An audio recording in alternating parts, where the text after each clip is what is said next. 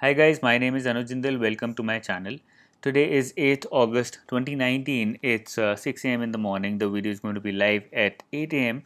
and I'm going to discuss a lot of questions today along with a lot of interesting information which will go alongside with that.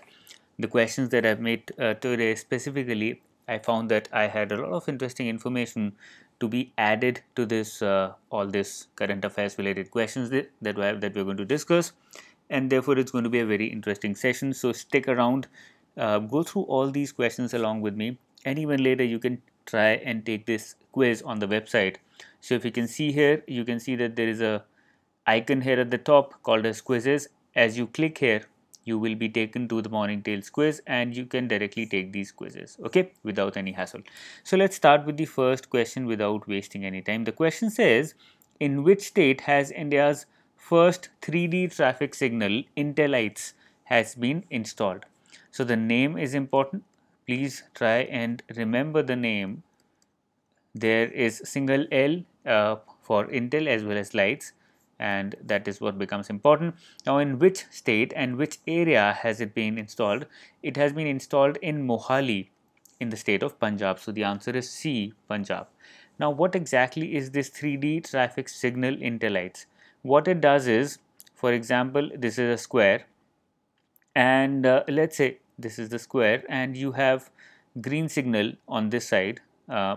Whereas there is no traffic from this side, but there's a lot of traffic jam happening at this particular road, which is also waiting to cross.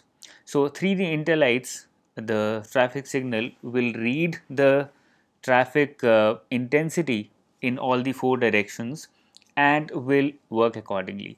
It has been created specifically by Chandigarh University students, and they have been working on it for the past 3 to 4 years. So it's an important feat that they have attained. Okay, so the answer is C, Punjab, but at the same time I think it's a good initiative and it's going to bring a lot of improvement in the way time is wasted and many other wasteful things happen in the traffic signal system that we have in India. The second question is, which state has launched the RACE, a new higher education model to facilitate movement of faculty and movable property among government colleges? Now, the name is RACE and the full form is Resource Assistance for Colleges with Excellence. So remember, this can be asked in the examination.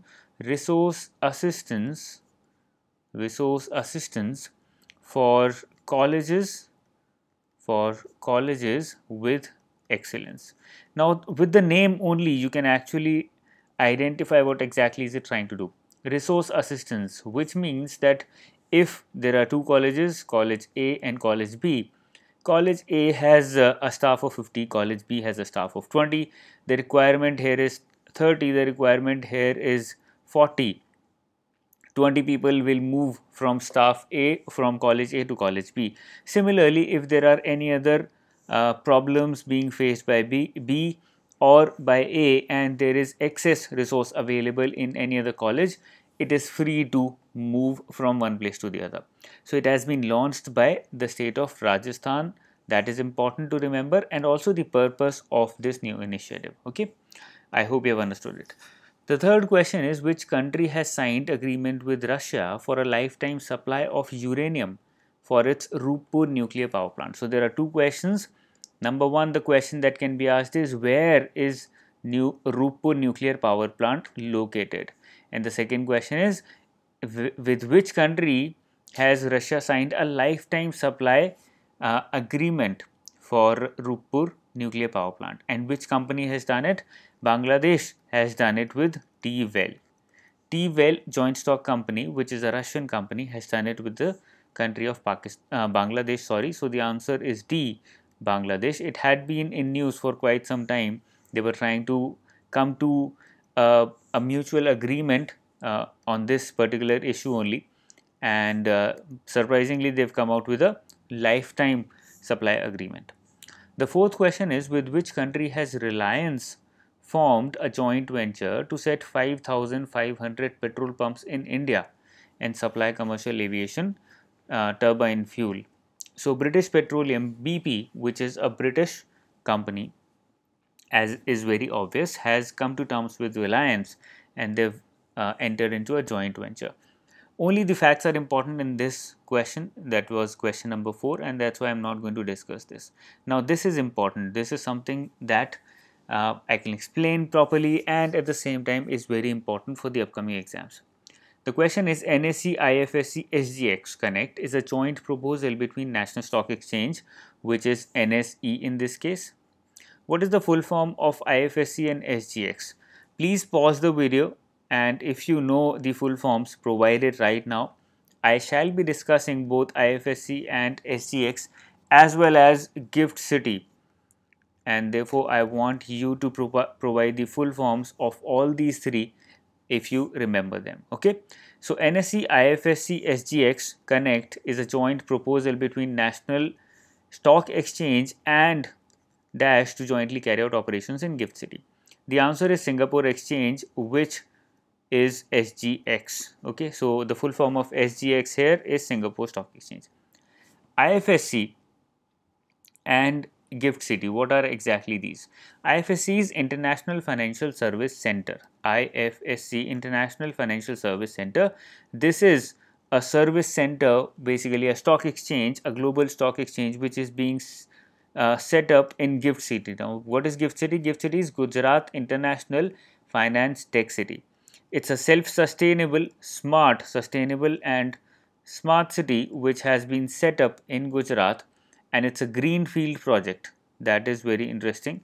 It's a greenfield project, which means it has come up from scratch in Gujarat, just like cities have come up in Punjab as well as Himachal Pradesh, a lot of them. Like Chandigarh, for example. Similarly, Gift City has come up, and the reason that it is different from others is because it's self-sustainable, it is smart, and it is going to have an international financial center, just like the National Stock Exchange or the Bombay Stock Exchange. So, the purpose is to carry out or to create an international financial stock exchange which can work globally as well as around the clock. It's going to operate, for your information, IFSC is going to operate 22 out of 24 hours. So, it's going to be a global center so that people from around the world and in India as well can trade round the clock. Okay. So, the answer to this particular question is Singapore Stock Exchange, but I hope now you have a lot of additional information as well. Next question, which card payment company has launched the Identity Check Express to increase security of transactions while shopping online? The answer is MasterCard. What exactly have they done? Let me explain it to you. For example, if you're using a mobile phone and let's say you're using Amazon.in and you end up buying something, so you buy something, and when you buy something, if you've noticed, if you're paying online, if you're using your debit card, credit card or net banking, then you're taken to a third party platform, that is a website where you make the payment. Now this results in some insecurities or some problems with the firewalls, which can be broken down and your system can be hacked. Now MasterCard has come out with this feature that you don't need to go to this third party website while buying from the app, and you will stay on the app itself.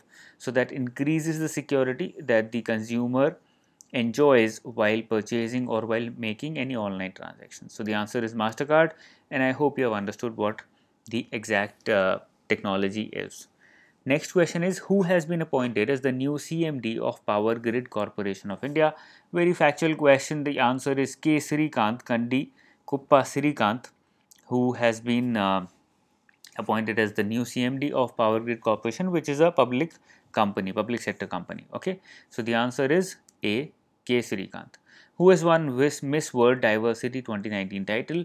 The reason that it is so important that I am discussing it today is because this is the third and not only third time but also third consecutive time, 2017, 2018 and now 2019, that Naz Joshi has won this title. So third consecutive time, and therefore it's very important. I'm expecting this question in the examination. Okay, who among the following has become the first woman to win 4,000 km cycling race in the Transcontinental Race of Cycle 2019? I think it's a very important question and a source of inspiration also for a lot of people out there.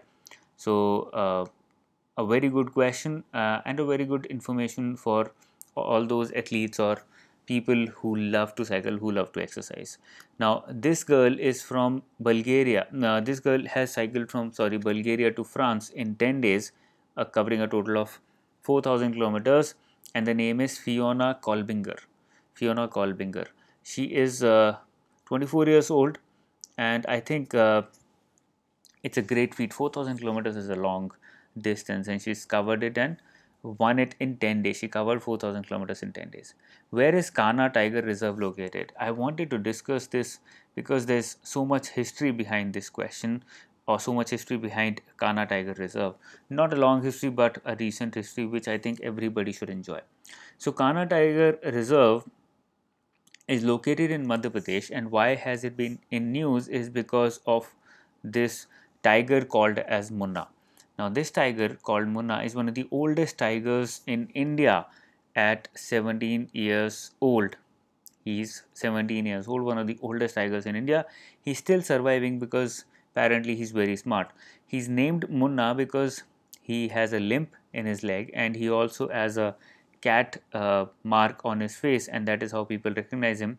And he's very popular among Indians as well as wildlife enthusiasts around the world, that they often donate a lot of money for his well keep, as well as they keep asking Kana Tiger Reserve about his whereabouts.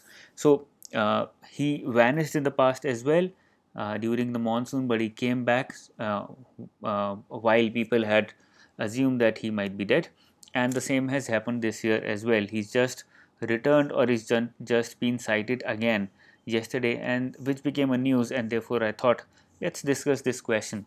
So you should try and Google and see his face at least once.